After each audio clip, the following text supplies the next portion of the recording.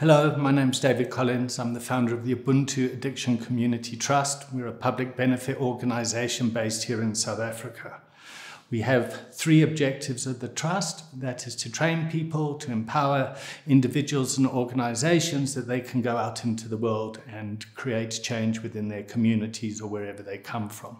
We're a global organisation. We've got offices in New Zealand, Australia, Hong Kong, the Netherlands, the UK and the USA.